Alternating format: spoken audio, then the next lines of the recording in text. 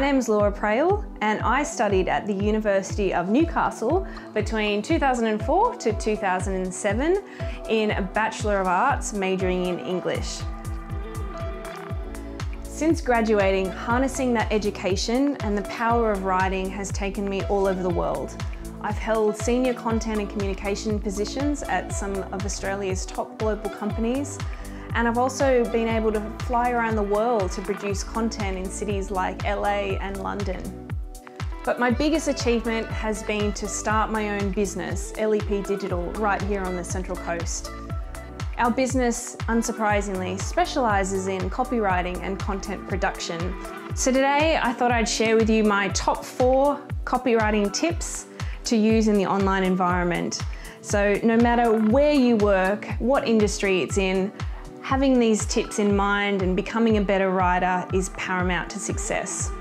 So as part of these 4 tips, I'm also going to tell you what not to do in copywriting.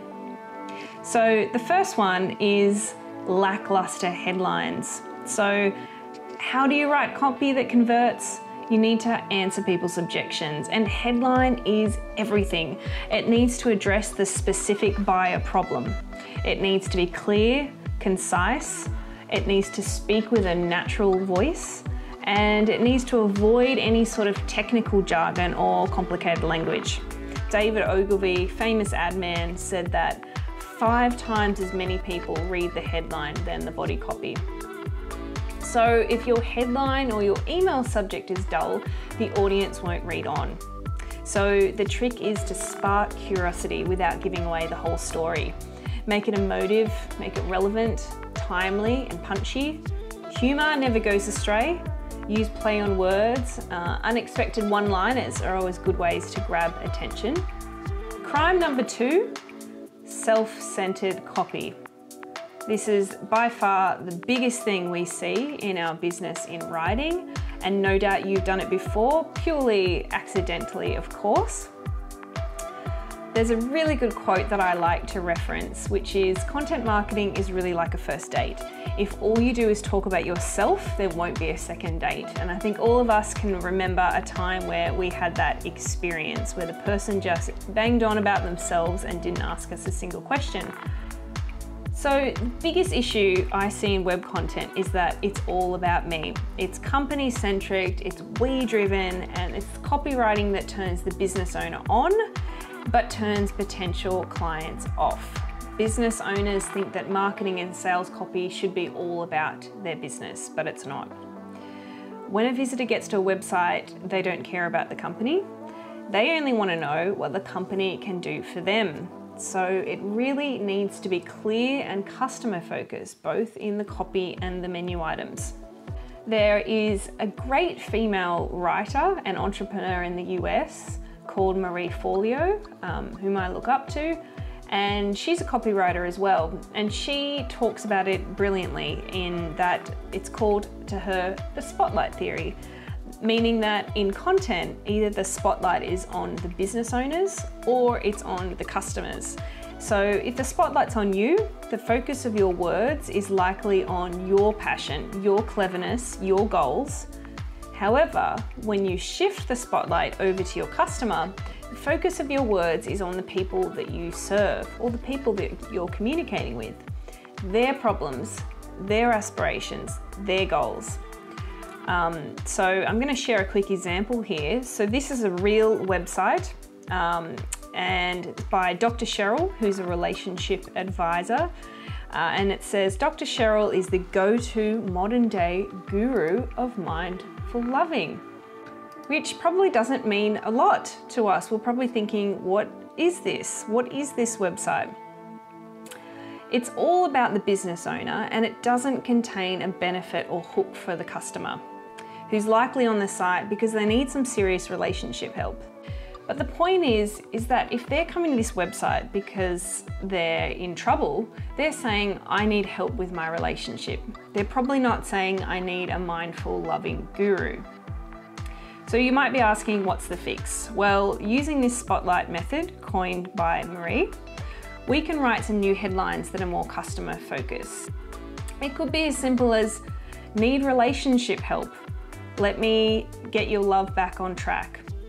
It could be get the passionate, playful relationship that you want. I'll show you how. Or relationship in trouble. Let's get your love life back on track.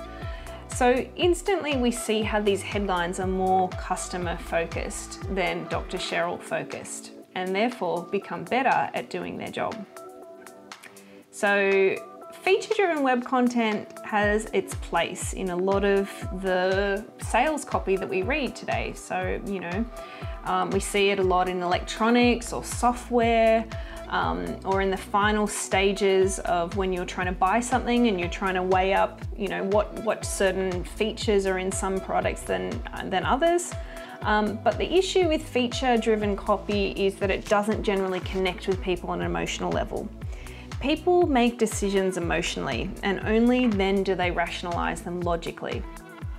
So if your communication, web content, social media content, letter, whatever it is filled with uninspiring lists of facts and figures, it won't result well. You probably won't have many people buying your product or taking action as a result. So a much better way to look at it is to be benefit driven. So find out what the benefits of the product or service are for your intended audience and tell them. So for example, does your product or service make their lives easier? Does it make them healthier? Does it make them wealthier, sexier? And if so, how? Turn those features into benefits wherever possible. Really good writers find a way to empathize with their readers to build trust and rapport. And this involves looking a lot more deeply into the problem that your product or services solves and showing empathy.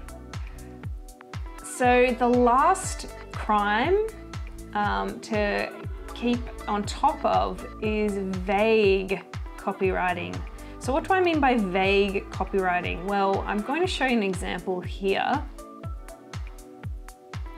It's pretty hard to tell when you look through here. A lot of this is very generic. Nothing really pinpoints what they do. So what this is a business that hasn't clearly defined its, what we call in advertising, a unique selling proposition. So what are you actually selling and why is it unique? Why should I care about it? Why should I read about this? And this sort of writing is done by people who are maybe uninformed or simply lazy. They just don't have the skills to communicate more clearly.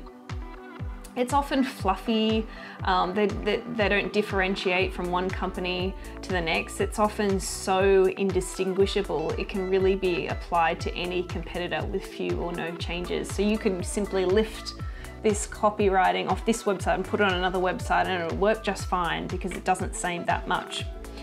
So a good way to combat this, if you do come across it, might be at the company that you work at, is to explore and research how your company differs. So how you offer something that's unique from the competitors. So for instance, if your company is small, maybe they're really quick to deliver, maybe they care more, maybe they provide unmatched personalized service. Whereas if a company is large, maybe the benefits of that is that they offer all services under one roof. Maybe they have a national support network, vast resources, personalized care providers. So what the point of all of this is that if you're not making an effort to tell people why you're the best choice, you'll really be deemed as a commodity, which results in low conversions, and it attracts really cheap and non-loyal customers to your site. So you could also apply this if you're looking for a job as well. If you're too vague about what you do and you're too similar to what everyone else is saying, you may not get the job that you really want. So really this can be applied, as I said, to any writing exercise. So those are my top 4 tips. I hope that you found them valuable. Big thank you to the University of Newcastle alumni team for giving me this opportunity to talk with you today.